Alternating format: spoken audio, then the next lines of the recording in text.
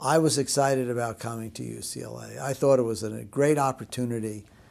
Since I was a chairman of medicine, I had this desire to try to lead an academic medical center because these organisms are so complex. There's so much opportunity to do good. And those were very, very difficult times for academic medicine.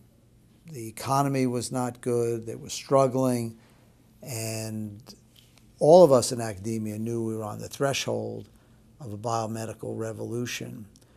And so I came here. I was wet behind the ears, shall we say, full of energy and wanting to do all the things that were necessary to turn this ship and to get it to achieve its full potential.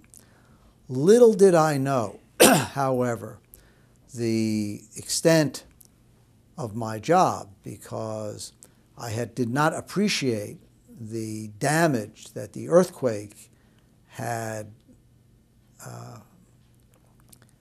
caused this medical complex. Because after the first reports, certainly the ones that I had when I came, was that there had been damage, but it was not extensive. So here we are, 13 plus years later, and what do we have? We have a Ronald Reagan UCLA Medical Center almost completed, which will be completed early next calendar year. For the record, that is 2008, and now you've caught me on film saying that. And the Santa Monica UCLA Medical Center, which will be about 3 years after the opening of the Reagan, maybe 2.5, and 5 new research buildings. In addition to all of the programs that have been developed, all the improvements that we've had, the dramatic rise in NIH grant funding that we've experienced from $92.5 million to now with $302 million in change is amazing.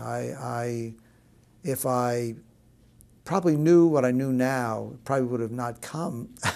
It would have been a daunting challenge to think of it. But I've been blessed. The faculty is amazing.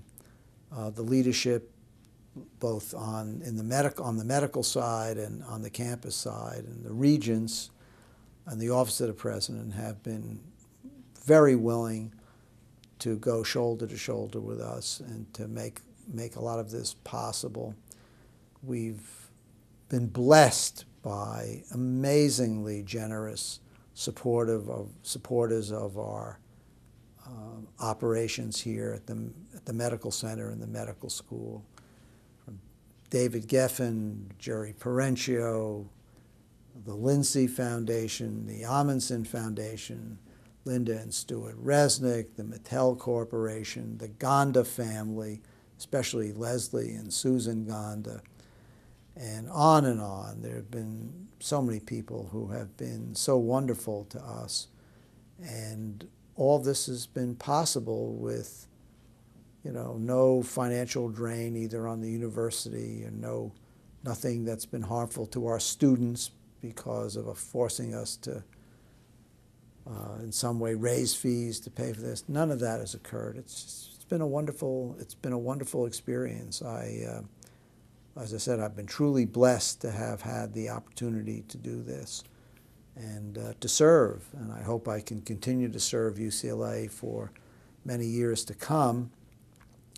But I think, realistically, I think all of this certainly has been the crowning achievement of my time that I've been at UCLA, and I hope I'll leave really great building blocks for whoever succeeds me and all those who succeed me down the years, as they say. So it's been a wonderful experience, but in no way could anyone have prepared me for what I was going to face. Just my job now is, I think, 180 degrees different than the one I had anticipated, but even better.